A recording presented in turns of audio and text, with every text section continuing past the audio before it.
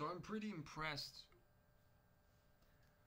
So right now I'm pretty impressed about the image quality on this little tiny camera from RunCam. This is so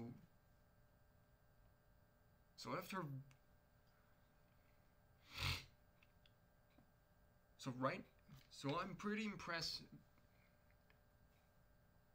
So I'm pretty impressed the image quality on this RunCam Thumb Pro, the little tiny FPV camera. Just a little. So I'm pretty impressed this little tiny little freaking. So I'm pretty impressed. So I'm pretty impressed about this little RunCam Thumb Pro. So I'm pretty impressed about this little tiny. So I'm pretty impressed about this little tiny. So I'm pretty impressed about this RunCam Thumb Pro, little 4K camera, action camera, FPV camera.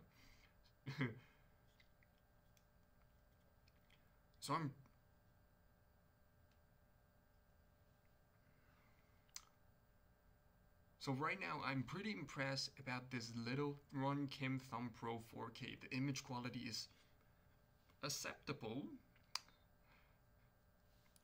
So right now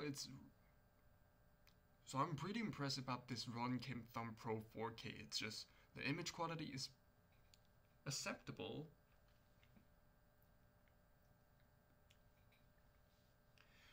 So I'm pretty impressed about this RunCam Thumb Pro 4K. The image quality looks okay, but the audio quality is just like crap. Just like you're in the submarine, that kind of stuff. But usually you will not use this camera to record audio. So the image quality is pretty good. The price point is pretty good. The lightweight camera design, and if you use this camera still not on the FPV, there are no any wind, it will get hot easily. It will just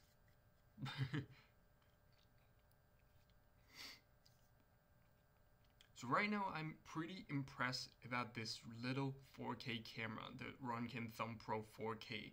So lightweight design, little small 4K camera for FPV. This is just, and also so right now I'm pretty impressed about this RunCam Thumb Pro 4K. The image quality looks solid. The audio, not pretty good, just like you're under the water, but you will not use this little camera to record audio only. So image quality awesome, a little tiny camera, and beautiful price point. So right now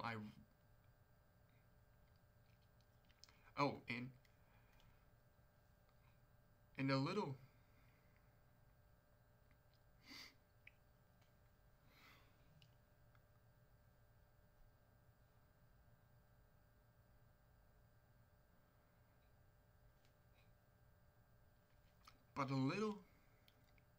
but there's a little problem, kind of problem.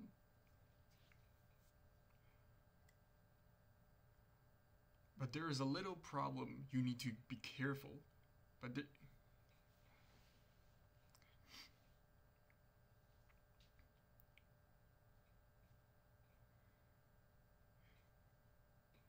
So this camera, I think this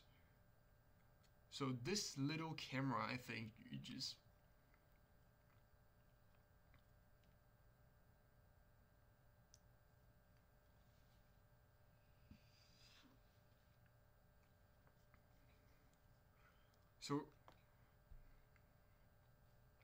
but you need to keep in mind this little camera, if you just place it somewhere and there is no any airflow, this camera will get pretty hot. Just like the GoPro, if you just place it still, because this is just a tiny little camera, there are no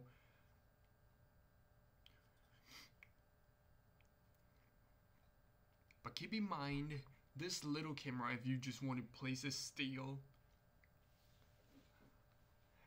But keep in mind, this little camera, if you place it somewhere, put it still, no any airflow, it will get hot very easily, and yeah, pretty hot. So if you want to, I don't know, will it overheat?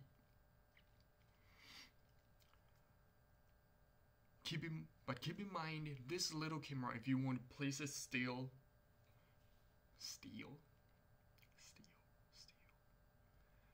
but keep in mind if you want to place, but keep in mind if you want to use this little camera,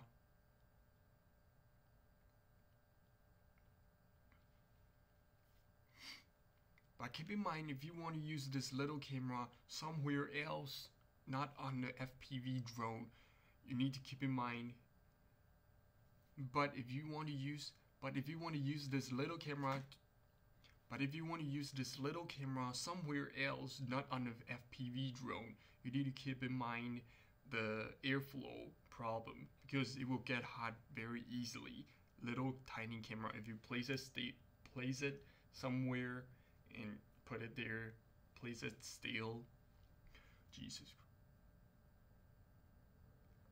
But if you want to use this little camera somewhere else,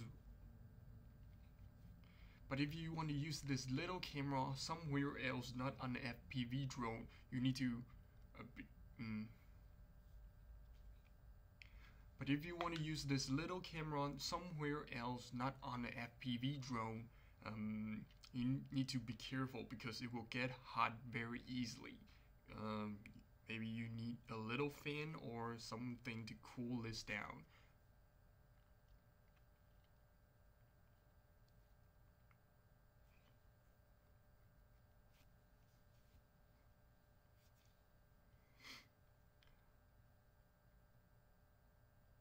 But if you want to use this little camera somewhere else, not on the FPV drone, if you want to place it somewhere and put it there without any airflow, it will get hot very easily. So just keep in mind, maybe take a little fan to cool it down because it will just get super hot.